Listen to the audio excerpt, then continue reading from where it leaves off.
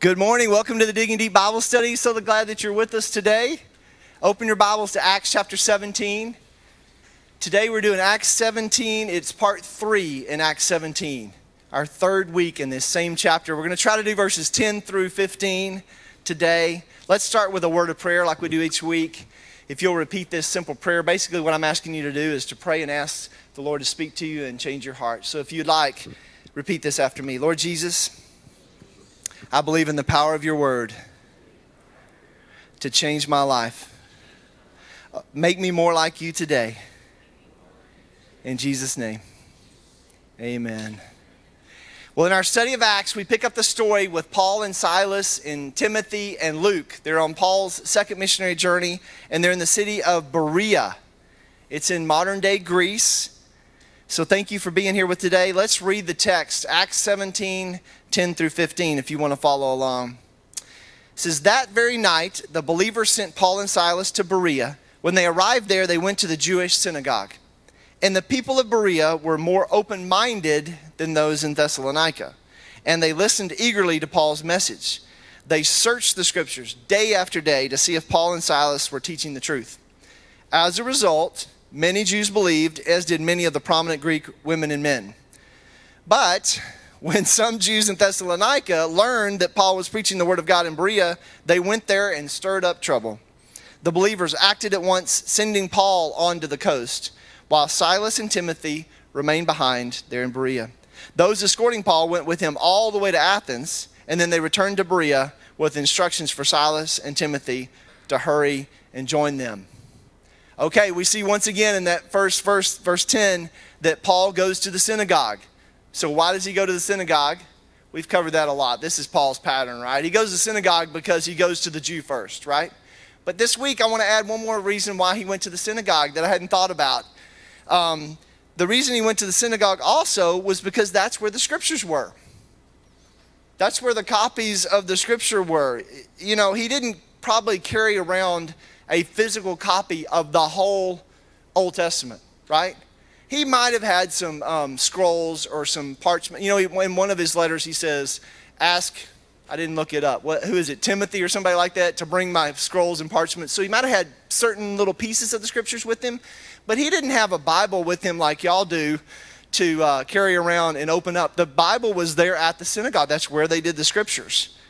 When you think about it, people have only had personal copies of the Bible for the last 400 years, right? Since the printing press, I guess, right? Since Gutenberg or whatever. So it's interesting that they had to get together. I love that. It being like the life group pastor, you know, the small groups, Bible studies, that's what I'm all about. I love that they had to get together to study the Bible together in community. And their societies existed more with a sense of community, right? So that was a positive thing. They would get together, read the Word of God together, and hear from the rabbis, hear from a visiting rabbi like Paul coming through and all of that. It's kind of good that they had to get together like that. And, you know, of course, that's just lobbing up the plug for, you know, get in a group, study the Bible with some other believers, right? It's important for us still today. But we've only had personal copies of the Bible for about 400 years. Do we know our Bibles better now than they did? I mean, how many of you have more than one Bible at home, right? Yeah, right? We have more than one. We have, even on our phone, we can open up, 40 different English translations or whatever and look at the Bible. But we might not, I don't think we know our Bibles better than they did sometimes, right? So how did they do it if they didn't have their own copy with them? Well, they memorized it, right? They memorized it. They sang it. They chanted it. They did whatever it took to repeatedly get it into their hearts and minds. That's something that we should learn of. Have you heard of these people before? The Bereans. You may have heard of the Bereans. They get highlighted a little bit because it says, right here in the text, it says they were of more noble character, that they eagerly studied the scriptures. They studied it day by day to see if what Paul was teaching was true. So we kind of can hold them up as a model. So you might have heard of them before. Our leadership and ministry school that we have here at the church, we have one, by the way, if you didn't know. We have a leadership and ministry school where people can go just to get a leadership certificate, but also if they want to go into the ministry possibly, they can get certified as a minister, and they actually can go all the way and become ordained in our denomination. But the university that we're connected to is called Global University, and the specific school at Global University that we're a part of is called the Berean School of the Bible, and it's after these Bereans that we have right here in Acts chapter 17, because of how they eagerly received the Word of God and how they studied it day by day to see if what Paul was teaching was true. And there's another verse that you may have heard of that we quote a lot of when we talk about studying the Bible. It's the verse in 2 Timothy 2:15. It says, "Study to show thyself approved unto God, a workman who needeth not to be ashamed, rightly dividing the word of truth." We use that verse a lot, right? You'll hear that in church. It's kind of like a battle cry of the church. Is that verse gets shared a lot. Study to show thyself approved of God. If we're advertising Bible studies, or you'll hear Pastor Randy quote that verse a lot. Study to show yourself. Because Pastor Randy, if you notice, he is oftentimes encouraging you to be reading your Bible, do your devotions, all that. When we're here in staff meetings, we have staff meetings right here in this same room, and he's encouraging us all the time to be in our devotions, to pray in the Spirit, to keep yourself humble and teachable. He's always challenging us, I guess, to be like the Bereans, which is what it is. But when you think about our story that we're going through here in the book of Acts, he's here with the Bereans, and he's here with Timothy. And this is the first trip that Timothy's with Paul on. So maybe this is where Timothy learned this principle firsthand.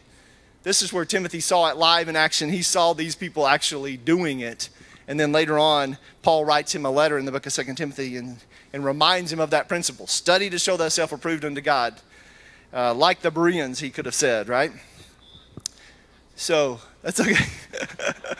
I'm glad you're getting online with it. Share it out. That's right. If you're watching online, share it out and help us spread the word. Next, I want to use this moment where we're highlighting the Bereans to talk about studying the Bible, right? And just a few little basics. I'm not going to go as in-depth as I could. We could spend a 6-week series on how to study your Bible, right? But just a few little things that I wanted to point out. And I've covered this at other times, so these are a little bit different. So don't think this is exhaustive of how to study your Bible, but maybe these are just some little highlights to throw out there for you this week, and maybe you could use. First thing is that Bible reading is different from Bible study. We need to read the Bible regularly and hear it, and that is one advantage of having it like on our phones. I'll just have the Bible, I'll have it read it to me, right? You can just press play and it'll read it to you. That way, if you're not a strong reader or something like that, you can have it read to you. Or if you're more of an auditory learner like I am, I just love hearing the word. But Bible reading and Bible study are different. Here's an analogy for you. Bible reading is more like raking, and Bible study is more like digging, right? You can kind of rake across the surface with Bible reading, but Bible study is like digging. But that's what, y'all are here for digging deep. So y'all are here. Y'all are really like the Bereans, right? So good for you. You're here going deeper in God's Word. So we need both. We need to read the Word, but we also need to dig deep and study. Another thing about how to study the Bible, a second thing would be to ask questions to know the author's meaning. And the author's meaning, his original meaning, is going to be God's meaning, right? It's going to be what God intended to put in there. So ask questions, be discerning so that you know the author's original meaning. And then another little tip would be, a third thing, would be to ask questions about the words in the text, even the little tiny words. We can study the big words that are in there and get the big concept, but also there's little conjunctions sometimes. And sometimes those little conjunctions connect to statements. And you know how this statement relates to another statement, or you see how those connections are made all throughout the Scripture. As you look at it in other passages, you start making connections. Recently in this class, we talked about suffering and trials and hardships and the purpose of that, right? We've had to go look at that. I think that was last week, right? But you can look at those little tiny conjunction words sometimes, and you'll realize when you study suffering in the Bible that almost always the word glory is connected. You'll find glory in the context around that. So going through his suffering, it's like participating in the fellowship of his sufferings. We get to participate in his glory. So you can find certain themes like that if you're looking at the tiny words, not just the big picture words. And then another thing I wanted to say about studying the Bible, the digging part of it, is it's kind of like studying any other topic, right? Don't think of it as like this mysterious thing. It's like studying any other topic. My son Sam He's in the back there, but he is a studier. He is a learner. All his life from young, when the iPhones, he's an iPhone kid, right? He's like the same age as the iPod, I think, or something like that. So he's always known everything about phones. Everybody just hands him their phone and he fixes their phone, And he's always known everything about Lionel trains. He loves the Lionel trains, and he sets up the train. He set up the train display over in the kids' building this year at Christmas time. He's always studying whatever the topic is, but he's a learner. And some kids are on their phones all the time to play games or for pleasure. He's on there learning something all the time, and I just love that about him. So it's like studying any topic, really. Now he's studying motorcycles and how to fix motorcycles and stuff. But he's just learning stuff all the time. That's like being like a Berean. So Bible study is like studying any other topic, but what is different about Bible study that maybe is a little different than any other topic, and that is the spiritual warfare that's involved also, right? We cannot neglect the spiritual warfare aspect of it. There is an enemy that doesn't want you, that just tries to veil your mind, that tries to work against you, that tries to lie to you about it, to tell you don't need it, it doesn't matter, that kind of thing. So pray at the beginning, pray during, and pray at the end of your Bible study. Pray for revelation, pray for wisdom, pray for understanding, so that the Lord will open your mind to His truth. Just like we do at the beginning of this study. We pray and ask the Lord to change us and open our minds to His truth. And then I think this is my last suggestion under this section, would be to, like the Bereans, study with an eagerness of mind. That's what was different about them, was they studied with an eagerness of mind to know the truth. They didn't study with an agenda. That was what's different about them. They study, when you look at the word, like Acts 17:11, it says, "Now these Jews were more noble than those in Thessalonica. They received the word with all eagerness." That word eagerness in the Greek, it means promptness, readiness, eagerness of mind, and willingness. All of that is in that one Greek word. Examining the scriptures daily to see if these things were so. That's what was different about them, is that they received the word and they studied the word with eagerness. So maybe that's your application today. That's what you want to put into your life. That's what you want to ask God to do for you is, Lord, make me somebody who studies the word with eagerness like that. Because I started thinking about it, the Thessalonians, right, that they had just run Paul out of town. They even came down to Berea when they found out he was preaching down there and stirred up trouble again. They heard Paul. They listened to Paul. If we compare the Thessalonians who heard the word and rejected it, to the Bereans who heard it and examined it and looked at it, and then we compare it to the people in Athens that we're about to study later in this chapter. What's different about the Thessalonians, the Bereans, and the Athenians? We're not comparing people who didn't come and hear the message. We're not saying, how do we get them to come and hear the message? With all three, the Thessalonians, they came and heard it, but then they stirred up trouble and ran them out of town, right? The Bereans came and heard it, but they examined it with eagerness to see if it was the truth. The Athenians, what did they do? We haven't even gotten to that yet in Acts 17, but I'll just give you a little preview. They were eager to hear it, right?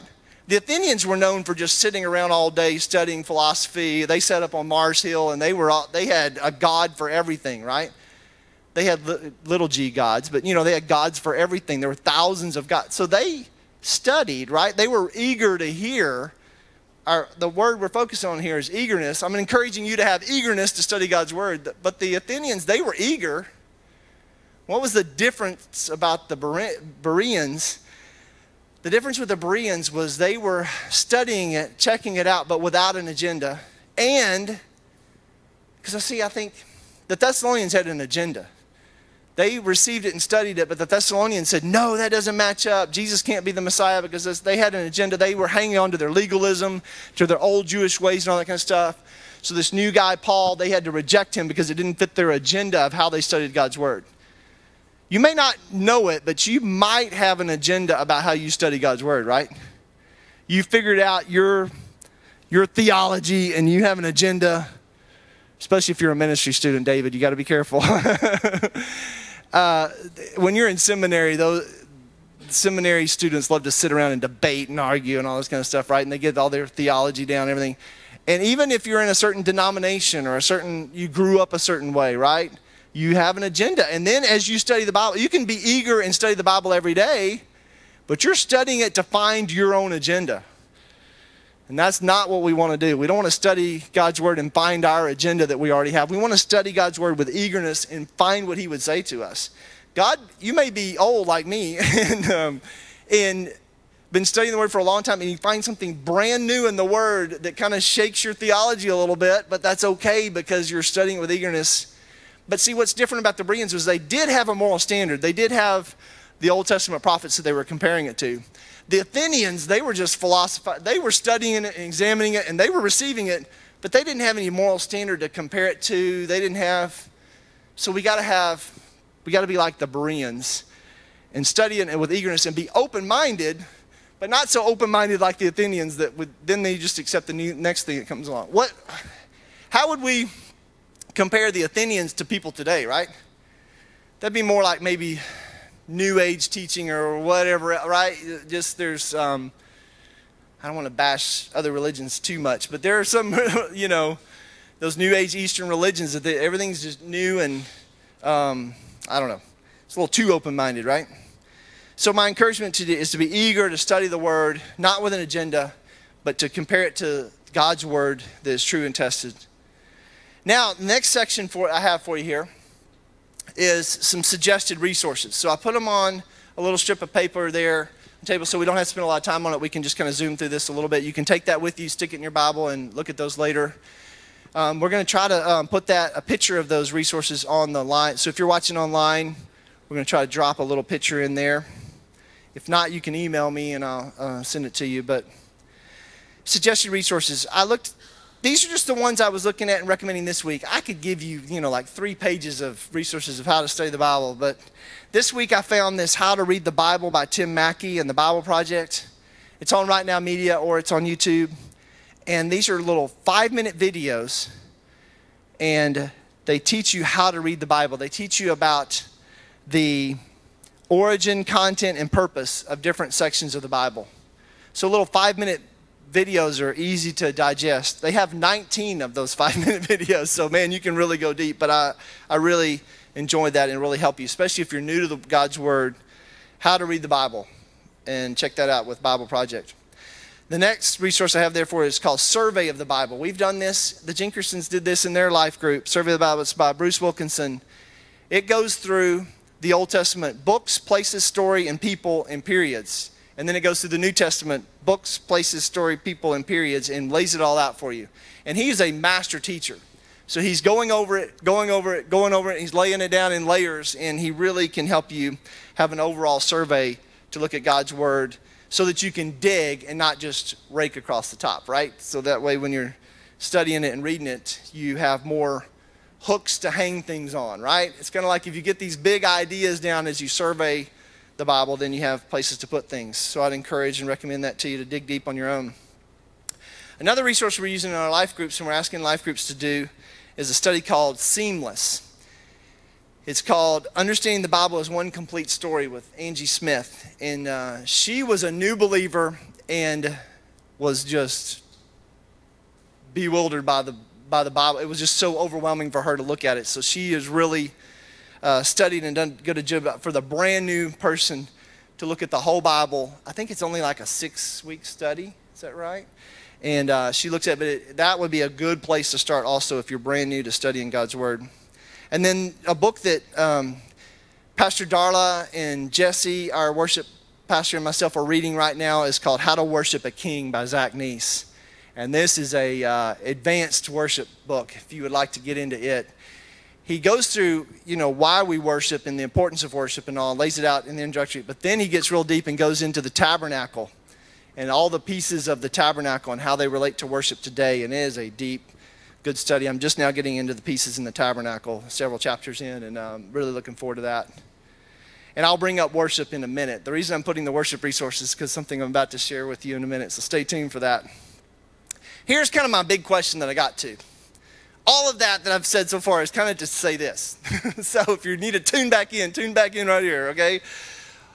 what I was just reflecting on as I was looking at this with the Bereans, I started thinking about us and trying to apply that. I said, why do some people hunger for God's word and other people don't? Like, y'all are here and y'all are hungry and ready, but we have, 3,000 more people that attend our church every month that aren't in here right now. So why do some people hunger for God and others don't? And so I put down a few reasons, and I'm going to chase a few little rabbits with this, but let's have fun with this a little bit. Okay, first reason I guess I would say why some people listen, some don't, is what made the Bereans different. It's kind of what I've already shared, so I'm going to just say it again real quickly, but what the difference between the Thessalonians and the Berean and the Athenians is that some people study the word and they study it without an agenda, but they compare it and have a standard to go through. So just insert all that I said about the Thessalonians, Bereans, and put that right here. I kind of skipped ahead. Gave you that one already. A second reason why some people hunger for God's word, some people are ready to study it, and others aren't. I think one thing that makes the difference is that we've forgotten the importance of confessing our sins. And I kind of hinted at this last week, but I think this is something that God's showing me and showing my wife Misty, and she's speaking it into me, and I'm trying to take it in. She's a licensed counselor, Christian counselor, and she said it feels like in the church today at large, not just our church, but that we've kind of lost the concept of confessing our sins and the importance of that. You might not even know what I'm trying to say about confessing our sins, but let me give it to you with the word, because that's the way we're supposed to examine this, right? Is the word says in 1 John 1:9, it says, if we confess our sins, he is faithful and just to forgive us of our sins and to cleanse us from all unrighteousness, right? Or to cleanse us from all wickedness. That's what confessing our sins does. It cleanses us from that unrighteousness. So if we're not confessing our sins, this isn't like salvation and getting saved and born again the first time. We need to get born again and be a new person in Christ Jesus, right? But then we also need to confess our sins. I think daily we need to confess our sins and to be cleansed. It creates a more open relationship. If we're walking around, if you visualize it like we're walking around with all this unrighteousness on us, right? I feel for our students in the schools, right? Our students in school walking through some filth, right? They walk through a lot of negativity, a lot of vulgar things, a lot of unrighteousness, to say the least, right? A lot of kids grow up in that in their homes, right? And now they're home for the summer. We're starting summer, and they're around that even more. Or they're being abused, or they're being whatever, neglected, or whatever it might be. It breaks your heart, right? Oh, I don't know how I got off on that. But confessing our sins. So if this is your application, if the Holy Spirit is speaking to you about this, or you want to know more about this, ask him to show you what this is. And to do it, just a quick how-to, would be to imagine yourself in a courtroom. Imagine yourself going before the King of Kings and the Lord of Lords, because he is. Going before him. So you go into his presence with thanksgiving. You go into his presence with praise. You go into his presence humbly. So go into that courtroom. I'm trying to do that visually myself. It's just a attitude more than anything else. I'm trying to do that myself in my own times of prayer, is to see it like a courtroom, because then I have to humble myself and go there. And then what is hard is that you have to go to that courtroom and realize that you're guilty. I don't ever walk into the courtroom before the King of Kings and I'm not guilty. A lot of people walk in the courtroom and say they're not guilty, right? Like in our courtrooms here.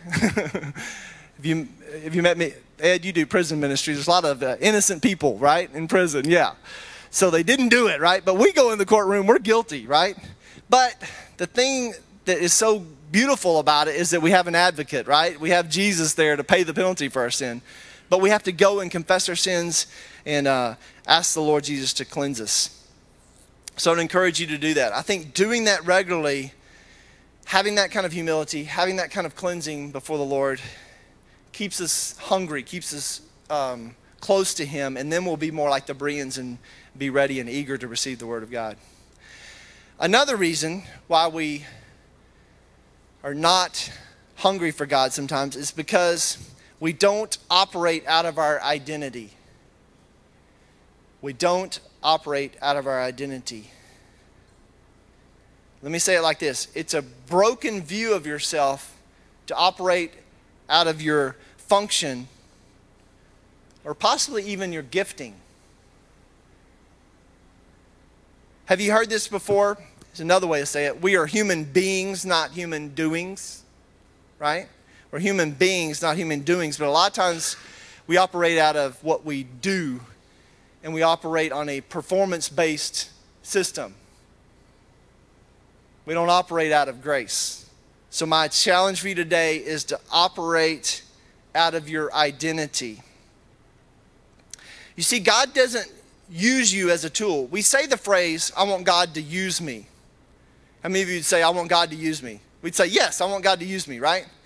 But if we said, do you want your wife to use you or your spouse to use you? Do you want your friend to use you? Do you want your boss to use you? It becomes negative, right? We don't want to be people to use us, but we say we want God to use us. And I think we have a little bit of a warped sense of that sometimes. Because see, God doesn't use us like a tool. And then if the tool breaks or the tool gets rusty or the tool is not sharp anymore, then God just puts us over and doesn't use us anymore. It's not like that. He doesn't grade on our performance. You see, God used Pharaoh, but he knew Moses. You see the difference? God used Saul. And Saul even prophesied one time, right? God used Saul, but God knew David. And God used Judas even, right? To fulfill the purpose but he knew Jesus. Jesus is God. Here's one of the most sobering verses in the Bible. It's Matthew 7:21. It says, not everyone who calls out to me, Lord, Lord, will enter the kingdom of heaven. Only those who actually do the will of my Father in heaven will enter. On judgment day, many will say to me, listen to this, they were used. On judgment day, many will say to me, Lord, Lord, we prophesied in your name, and we cast out demons in your name, and we performed many miracles in your name. But I will reply, I never knew you, right? So we need to know God and operate out of our identity. Okay, I'm going to have to skip the next little story. I was going to tell you the story of the sons of Sceva. If you haven't read the sons of Sceva story, it's in Acts 19, and we'll get there anyway. We're in 17 now. We'll get to Acts 19 pretty soon, so we'll cover that story later on. But back to our identity. We need to know our identity and then operate out of our identity. That's what I've been preaching at you right now, right? Know your identity. Know your identity. Don't do it out of just what you do. Do it out of who you are. But what is your identity? You see, these Bereans, they were of noble character.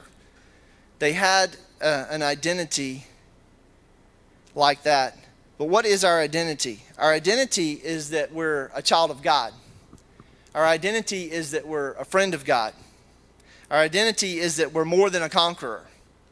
And we start to know these things about ourselves, then we need to confess those things. We need to confess our sin. We talked about that earlier, but we also need to confess who we are in Christ and operate out of our identity. We're a joint heir with Jesus Christ. We're a priest. We're a royal nation and a kingdom of priests. That's our identity. So if we operate out of our identity, it's only going to make us more hungry to know the truth and to know God. Now, I told you earlier that I was going to talk about worship a little bit. I have a couple of minutes maybe. I wish I had more time to talk about praise and worship. There's a difference between praise and worship. And I think the reason I'm bringing this up is because if we were people who worshiped more and worshiped more personally and even in our private time, and then worshiped more like we really engaged in the community worship in the church service, it would cause us to be more like the Bereans and more hungry and more spiritually sensitive to the Holy Spirit. That worship, see, we can praise our boss. We can praise our spouse, right? We can praise our friends or our kids. I praise my kids a lot, right? Don't get me talking about we can praise our grandkids, right? I don't have any of those yet, but We praise, things like that. But worship is an attitude of the heart. And worship is what we do with God. And you're going to be worshiping something. You're created to worship something, right? You're either worshiping food, or you're worshiping pleasure, or you're worshiping yourself. But we're created to worship God. And that means that we have to humble ourselves, submit ourselves, have a different posture for worship. So maybe dig deep on that on your own and ask the Lord, what would it mean to worship? So your applications may be several different things. As we close this out, your application may be several different things. It may be to focus on confession. It may be to focus on worship and the heart attitude of that. It'd be to focus on knowing God, not just be used by God, but to know God. Pharaoh was used by God. Moses knew God, right? I want you to think about this week. I hope those things land and stick with you this week. I don't know. What is your application? As we close out, ask the Lord to, ask the Holy Spirit. I mean, literally right there where you're sitting, ask the Holy Spirit to tell you what your application is. And ask the Lord to make you more like the Bereans, to be open-minded, to eagerly study the Word of God, to work on your character, to work on your soul to receive. So do that as we close and as I lead us in prayer. But ask the Holy Spirit to speak to you. Heavenly Father, we worship you together right now. We bless your name. We thank you for your presence in our lives. We thank you that your ways are right and true and good. That you're a good Father and you give good gifts to your children. Thank you that we are children of God. We're friends of God. I pray that we would know you. I pray that we would know our identity. I pray that blessing over each person that's here. I pray that we would be worshipers and that we would know what that means and we would do it in private and in public. We would seek you out. I pray you would make us hungry for your word and that we would be like the Bereans and study it every day and really examine the scripture and eagerly receive it into our lives. I pray that for this group, everyone watching online and over our whole church, that we just create a fire, a hunger for your truth and for your word, we pray. In Jesus' name, amen.